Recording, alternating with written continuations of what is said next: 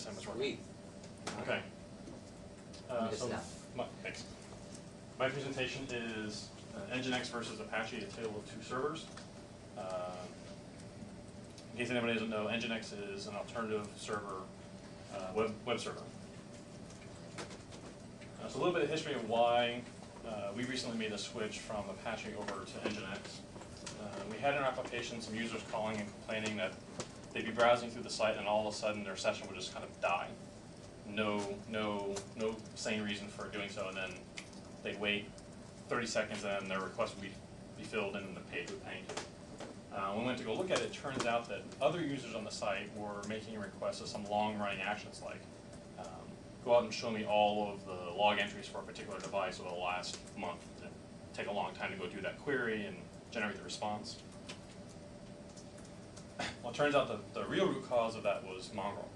So as most of you know, Mongrel is single processing, so it's geared to handle one request at a time. If Mongrel gets multiple requests, it will queue them. The problem is that Apache and their proxy balancer doesn't know that once it sends a request to a particular Mongrel, that it shouldn't send a second request. And it's just a very simple round robin. It starts with the first one and moves through N, comes back to the top and keeps proceeding. So what would happen is, if that user was the unlucky one to be hitting the same Mongrel that the long-standing request would be at, their request would be queued behind theirs. As soon as the long-standing request was done, theirs would be serviced and returned to them. So it looked like their sessions were stalling out for no good reason. So I've been hearing about Nginx for a while from talks I've heard from Ezra, I can't pronounce his last name, I just call him Ezra Z. So I figured, let me give it a try. There have been some talks about it being better in terms of how it does its proxy balancing to Mongrel clusters. So I downloaded the source, very simple compile, /configure, answer a few questions if it prompts, make install, off you go.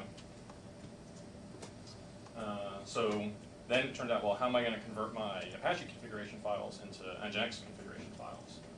And I was pretty lucky because I had already modularized all of our Apache configs and tried to reduce a lot of the redundancy we had in our configurations into include files.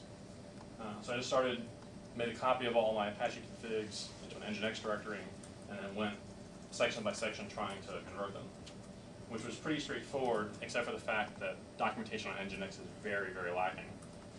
Most of the documentation is kind of roughly translated from the Russian original documentation, and it looks like people on the wiki have gone through and cleaned up a lot of it, but some of it is still lacking. Well, it turns out that Nginx didn't solve my problem. After all of that, after about a couple hours of going through and trying to figure out why things weren't working in Nginx, it turns out that Nginx also can't yet rate limit the proxy balancer connections.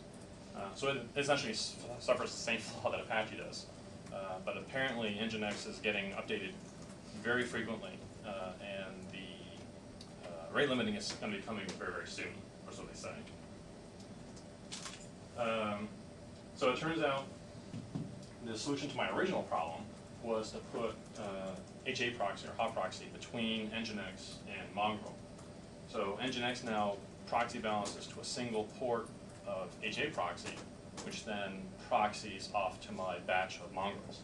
And HA proxy can rate limit just fine. Does it really well. The HA proxy configuration file is like 4 lines long. So why did we stick with Nginx if it didn't solve any of our problems? There's a really, really much smaller footprint for Nginx. So we started running Apache, and we had monitoring our Apache instance. And in the beginning, we'd get these warnings: Apache's consumed more than 100 megs. Okay, fine. Tell Monit 200 megs. Apache's consumed more than 200 megs. Fine. Okay, Apache, you're now going to have 300 megs. We booted up Nginx, we ran it, got users to load, everything hitting. I've never seen it go above 2 megs of memory usage, ever. It's amazing, amazing difference. So if anybody's running a VPS and they don't want to spend extra for memory, I'd seriously suggest you look at Nginx as opposed to Apache. Unless you're doing some weird stuff with Apache modules, Nginx can do pretty much everything Apache can. One of the cool things that's coming in Nginx is they're going to swap out the rewrite engine, which is today pretty good. But the next version apparently will have a full scripting language. which will make rewrites really, really easy.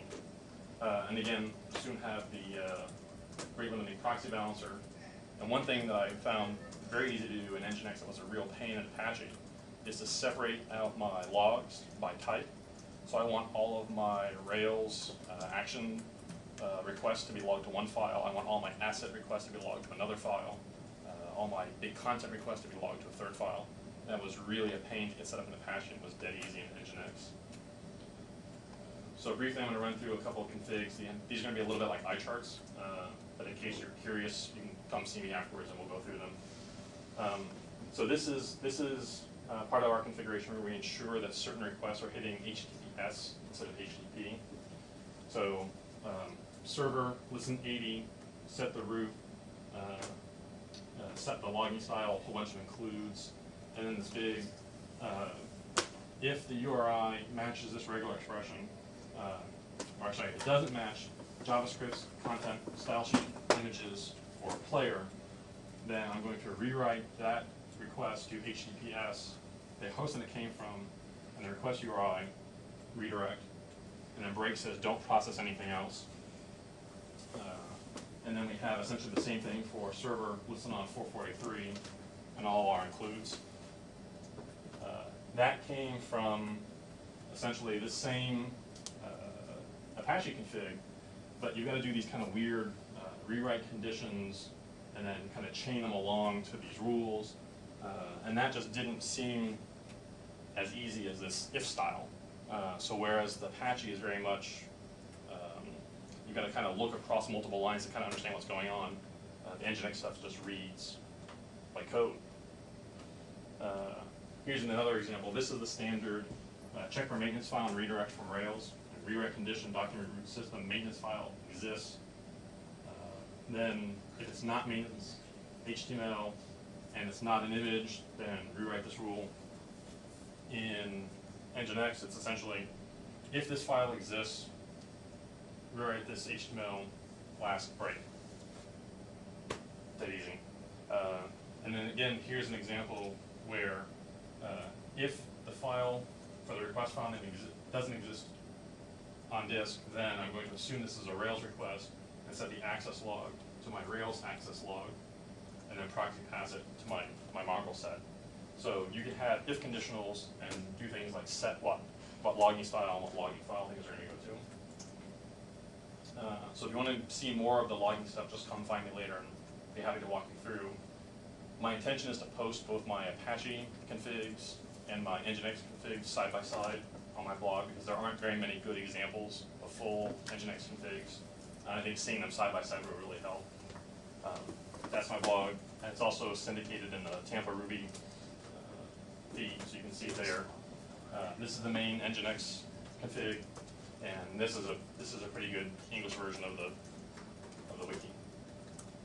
Yeah, if anybody else has a blog, tell us where it is, and we'll put it in our feed aggregator. Any questions? Just one thought. Have you considered, instead of allowing blocking things to occur in Rails, to maybe background it using something like background DRB? Yeah. So I don't know much about it, but I've read some. Yeah. So this was the really kind of like get it done way of fixing that problem. So we still have the original problem, which is when a user goes to that particular page, they may be waiting 30, 45 seconds for that request to come back and be satisfied. So we haven't solved the original problem, but at least we've isolated so that only that user feels the pain and the other users at this point don't. But yeah, we need to do something with background DRB to try and put up a nice screen saying, hey, we're satisfying your request, and then that Mongrel is now free to service others, and then when the request is satisfied, do some AJAX post back to give them their data. Is that what you were asking about background DRB? For that and actually for something else. So whoever was the background DRB person, I need to ask you some questions later because it's acting really weird. Yeah, I don't know if I'm an expert, but I'll definitely. I can't get past the first line of the example, so you're probably more of an expert than I am at this point. So far we've been running Nginx in production for probably 3 weeks, and we haven't had a hiccup yet. So it's really, really solid. And we're kind of lucky. There's little kind of pushback on being able to make those changes. So we just did it. So we'll see how it happens, and we've been really, really happy with it. Thanks.